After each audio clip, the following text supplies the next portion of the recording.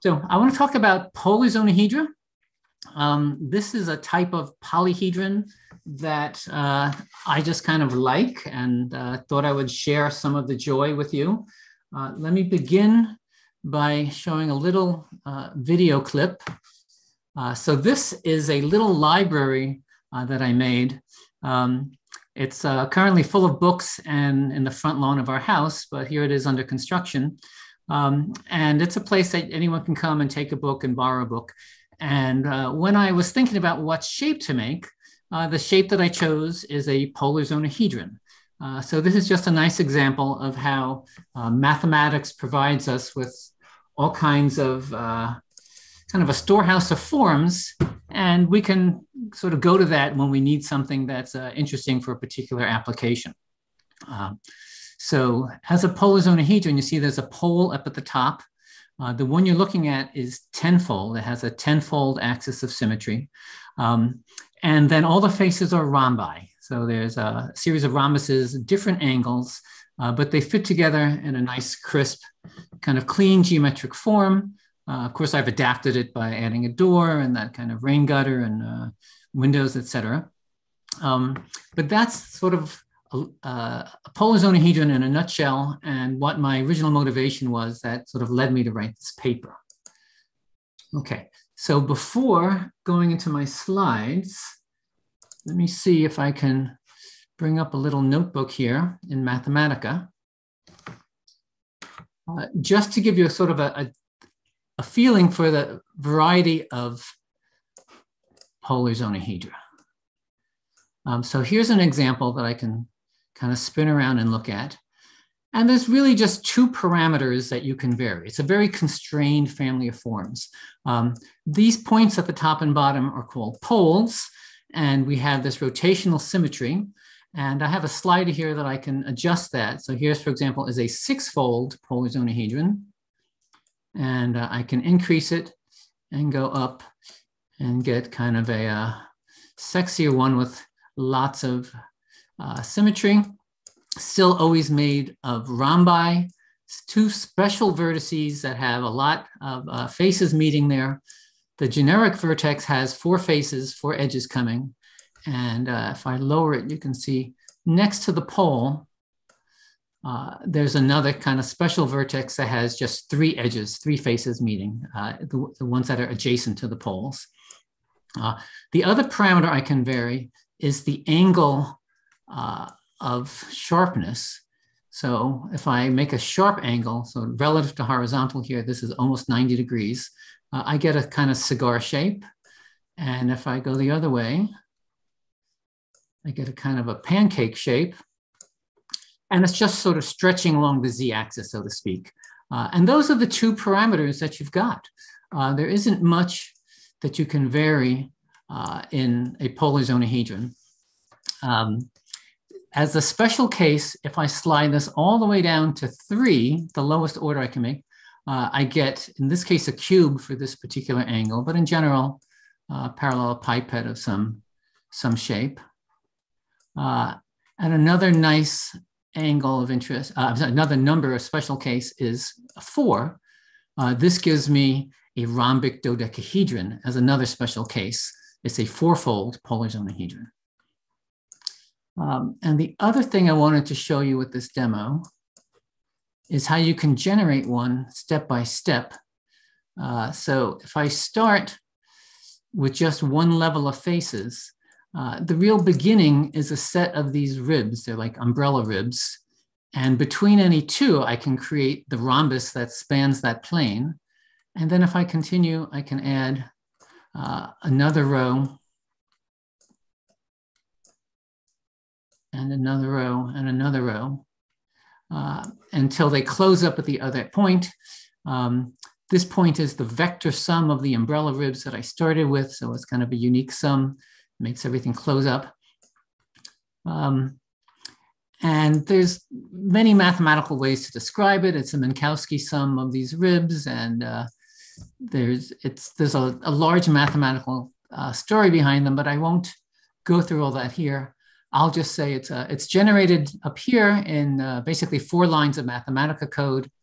I can, with some sines and cosines and spherical coordinates, create the umbrella ribs.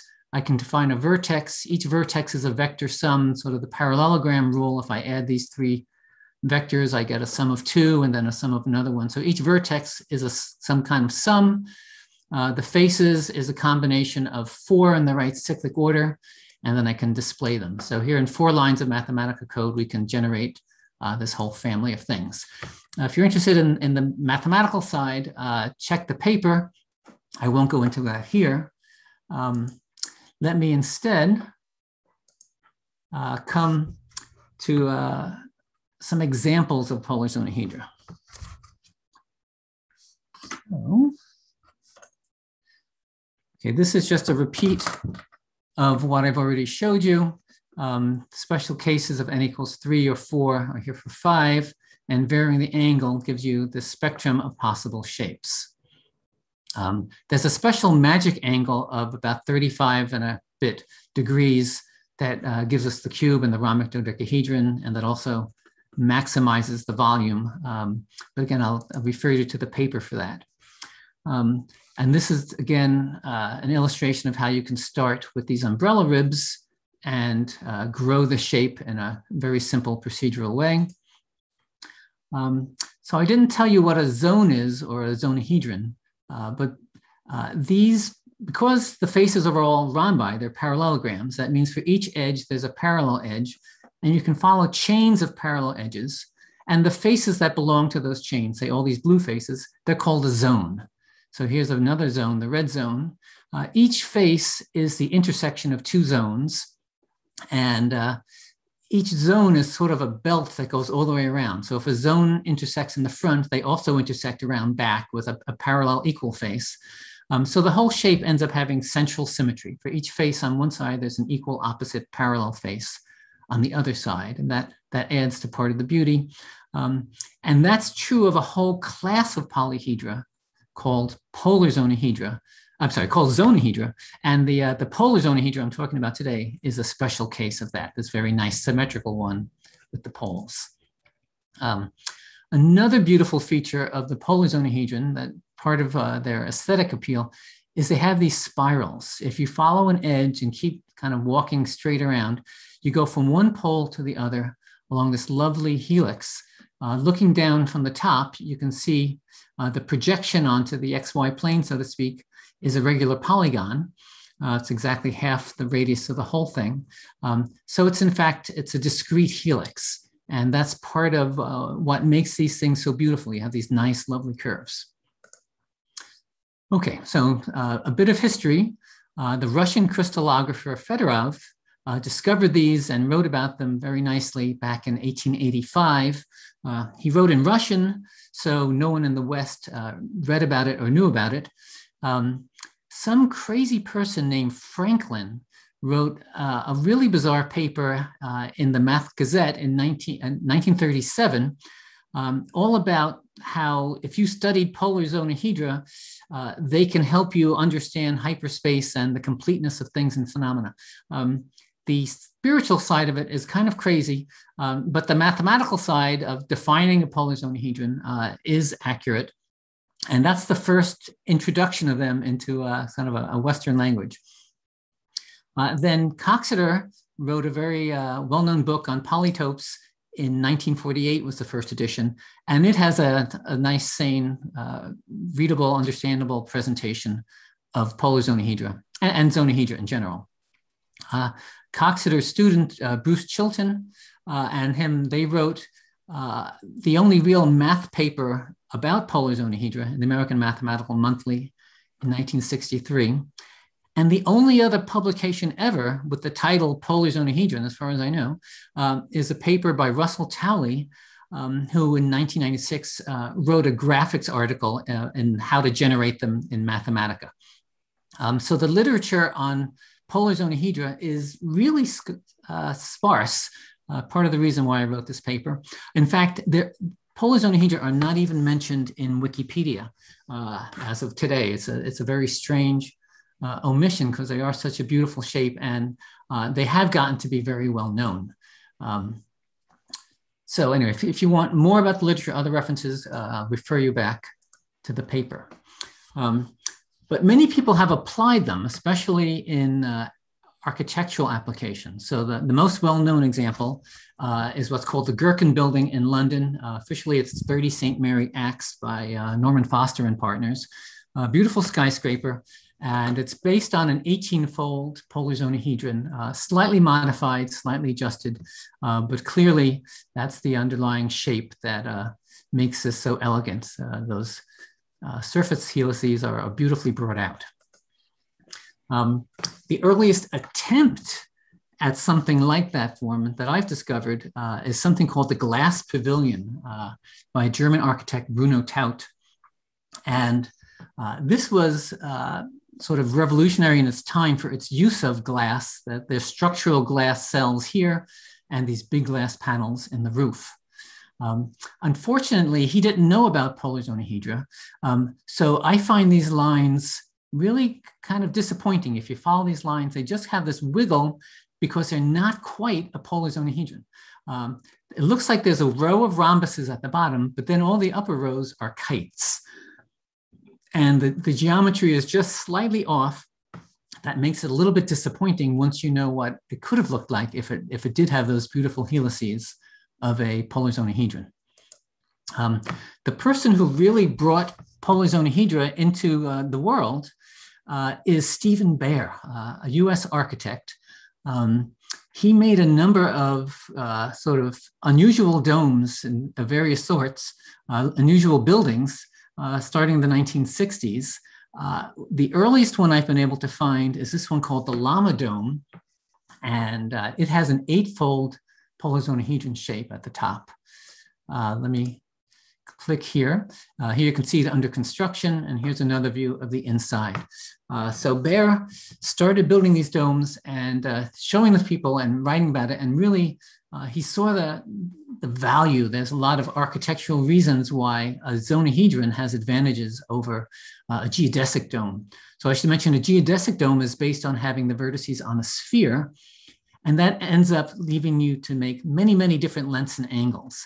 Whereas a zonohedral dome doesn't have the vertices on a sphere, but it means you have a great regularity and great parallelism and reusability. So it's very natural to use them in architectural scale applications. Baer wrote a number of publications that popularized it. So here, for example, is a 7-fold polar zonohedron in Baer's book, The Zone Primer. And he learned it from Franklin. This is the Completeness of Things and Phenomena author, but Baer was able to extract the good math and ignore the nonsense. His dome cookbook also has polar zonohedra as well. But the person who's really taken them to another level, in my opinion, most creative practitioner is Rob Bell. Sadly died a couple of years ago, but he built a number of beautiful art buildings, mostly for Burning Man, but he also tried them out in other areas. So these are made of plywood cut on a numerically controlled milling machine, numerically controlled router, I guess, and buildings based on not just zonohedra, but clusters of them and variations of them that are just truly stunning, truly beautiful. Just shows you how a little mathematical knowledge can really enrich an artwork in a nice way. So he led teams of people and did all the design and led the fabrication and the transportation and the fundraising. He put an amazing amount of love and energy into polar zonohedra. And there he is standing on top of one. For those of you who are longtime Bridges attendees, this is from Bridges 2009 in Banff. And the shape in the back is not quite a polar zonohedron. It's based on a rhombic tricontahedron, which is a variation on a polar zonohedron. But it has, as it struts, each of these edges is in fact a 10-fold polar zonohedron, just sort of joined at the points to its neighbors. So it's based on polar zonohedron, both in fine scale and in the overall scale. And this was built over 3 days or so by hundreds of people attending the conference, putting a great deal of labor into a huge zone tool construction. So let me go back to some of my constructions. This is the little zonohedral library, which now we'll recognize as having a 10-fold pole at the top, truncated at the bottom, and modified as a library. But I built many other examples. Here's a cardboard thing, laser cut pieces. This can be built in a classroom as an educational model. You may not be able to see, but it's held with little black binder clips on the inside. There's little flaps that fold in and join in pairs. And then with that idea, you can make all kinds of variations and fairly large scale examples if you have a laser cutter to accurately cut the pieces. Here's another example. This is one I call the Zonodome. This was made using 3D printed connectors at a conference in Atlanta a couple of years ago. Hundreds of people each made the connectors. I put the files online and put out a call and mailed them into this conference. And then with a bunch of 1-foot dowels, we assembled the whole thing. It's kind of a fun group project. And again, if you refer back to my paper, in the references, there's a link to a web page. If you want to reproduce this or use the software there to create your own lengths and angles for your own custom design, check that out. And then I want to wrap up by just saying, in mathematics, whenever you learn anything, you always want to look at generalizations and variations.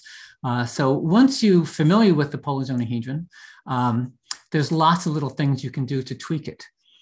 So the top of this is a polar zonohedron, and the bottom of this is a polar zonohedron, but there's one extra zone in the middle. If you take out this middle band, this belt, the two parts would go together and make a polar zonohedron. Adding this extra set of rhombi in the middle allows you to make it a little bit taller. These edges are parallel to the axis, so we've maintained the rotational symmetry. And that's just a common variation on a polar zonohedron. If you're making a dome or a outdoor garden greenhouse or whatever, that's a common change to make. Here's a variation where you take two and you fuse them together. If you translate the vertex of one to, well, the pole of one to a vertex of another, they fit together perfectly. Those surface helices are all congruent, so they match up without any gap. Let me see if I can overlay a little video here to show that you can do this in all kinds of combinations and make wonderful clusters and whole cities based on polar zonohedron. And so anyway, that's sort of another direction to go once you fall in love with individual ones. Another degree of freedom is you can stretch it. So if the axis is the z direction, here I've stretched it in the x or y direction to give you an elliptical footprint. That's kind of a linear affine transformation. So it means we still have planar faces, we still have parallelism, but now instead of just rhombi, we have all kinds of parallelograms and slightly different angles. So to actually build a structure like this takes a lot of care to get all the right pieces in the right places. But Rob Bell online has a beautiful greenhouse that he made, which is an elliptical variation of a polar zonohedron. An absolutely gorgeous variation is what's called a spiralohedron. So this is a side view and a top view of the same object. It's amazingly close to a polar zonohedron. It's surprising that this wasn't discovered until around 1990. Russell Towley, who I mentioned before, ran into these by dissecting. Let me see if I could overlay a little video of that, just to give you different views of it. So the threefold variation on these, the top two are threefold. Those can pack space if you alternate them with sixfold variations. And the fourfold variation at the bottom, those can pack space just as they are. Those are space-filling objects. They can be, replicated without gaps or overlaps to tessellate all of 3D space. Wonderful story there, and not well written at all, not documented. People need to learn about that because they're just lovely. And one more variation. What I've been calling a polar zonohedron, what the literature calls a polar zonohedron, is really just one lobe of this long infinite thing. So the infinite shape just follows the same algorithm in both directions. This is the natural kind of closure or completing of the zonohedral algorithm. And it's once you look at it, you discover that it's part of a large family of related beautiful forms that are basically the same algorithm. You're just kind of offsetting or negating indexes for which directions to use, but it's still based on one set of umbrella ribs being sort of closed in a natural way of completing them. Here's an animation of the same idea, but morphing slightly how things go. But there's enormous room and potential for people to explore. All right, so I think I'm going to end there and move to questions. I'll first say there's more references, more things to see, details and math details in my paper. If you want to see how I constructed that little Zonohedra library, I have a YouTube video. You can look that up. And if you want to see many examples out in the real world of stained glass domes and hats and yurts and whatever else, greenhouses, full-scale houses, the keyword is Zome. That was Steve Baer's term for a zonohedral dome. Google Zome images and you'll find lots of examples. Okay, I'm going to stop sharing my screen. I'll hold up a Zome tool example. If you want to learn on your own, play with Zome tool. The Zome tool geometry book has examples. This is a 5-fold one, just to show you can make all kinds of examples very nicely because Zome tool enforces parallelism basically, so you can't help but make parallelograms. And if everything is still working technically, I'd be very happy to take some questions. Thank you so much, George. Yeah, there are a couple of questions in the chat. One of them was asking, can you add more than one extra vertical zone? Like when you split it and there was the vertical zone, is it possible to add more than one? Yes, I don't have a good video of that, but yes, there's many variations. That little Zonohedral library video that I mentioned, I have a couple of examples on that. There's instructions on how to make a walrus. You can look at the walrus. That might be the sort of thing the question is thinking of. And do you know if any of the domes at St. Basil's Cathedral in Moscow in any way approximate Zonohedra? I don't know that particular example.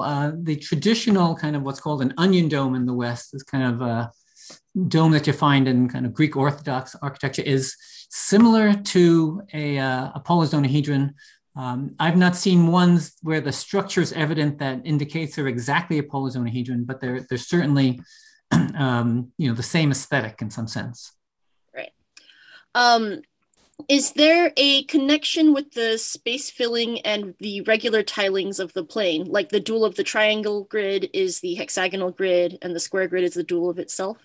Yes, so if you make that space filling that Russell Talley discovered and take all the horizontal slices, each one is a well-known tessellation of the plane with different size squares or with hexagons and triangles. Nice. Let's see.